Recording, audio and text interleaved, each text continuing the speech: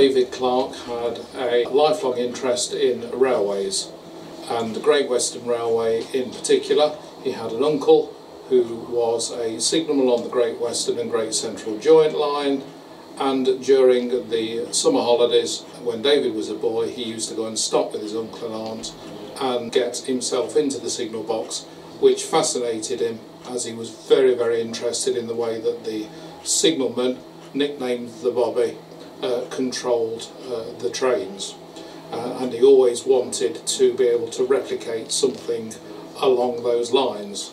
He considered that Great Western signalling in the 1930s was way ahead of its time as far as any other railway company was concerned.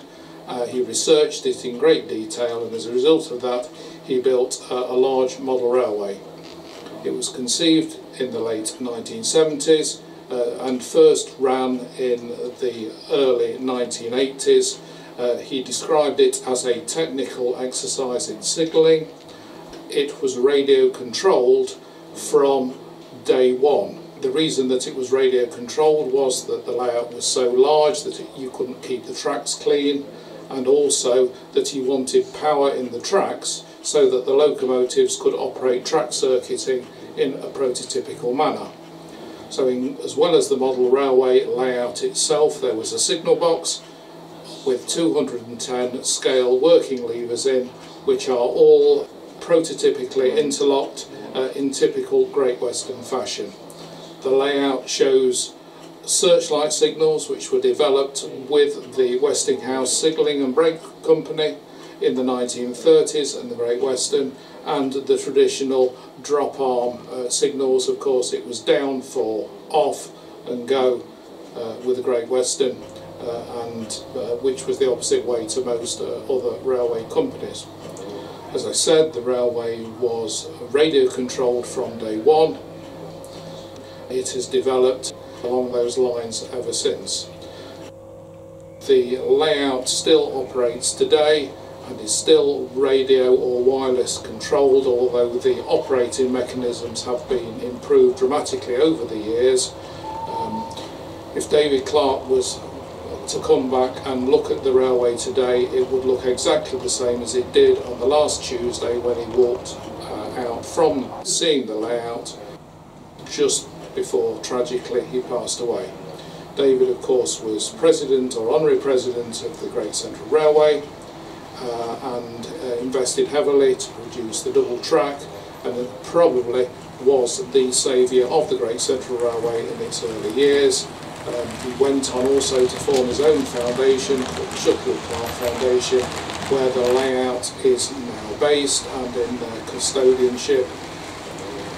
We are very fortunate to continue to have this wonderful asset, which is part of David's legacy to us all.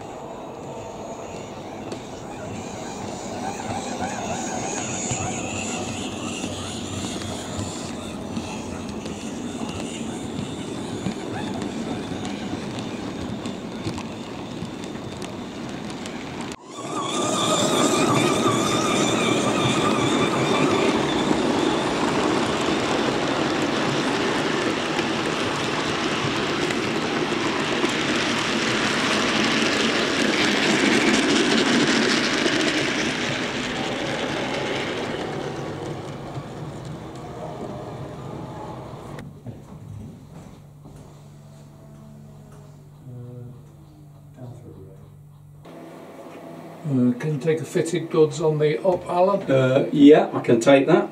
Yep. Thank you. He's online to you. Okay, thanks. Can you take a Coltrane on the down, please? I can indeed. Okay.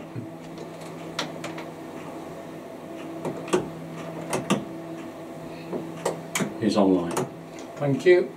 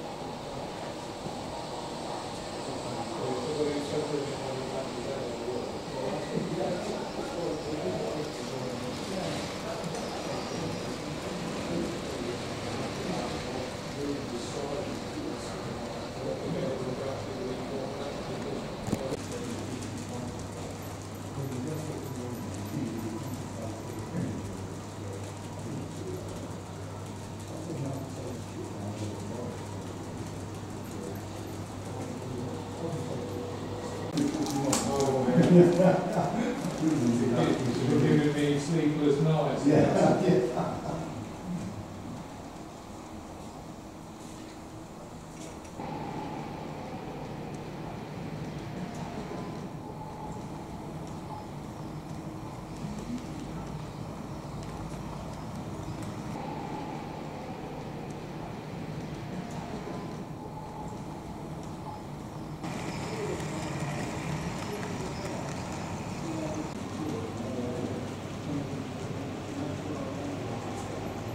The options are the left one to take you to the main line, or the right one to go to the bay, or you can't go down to the bay.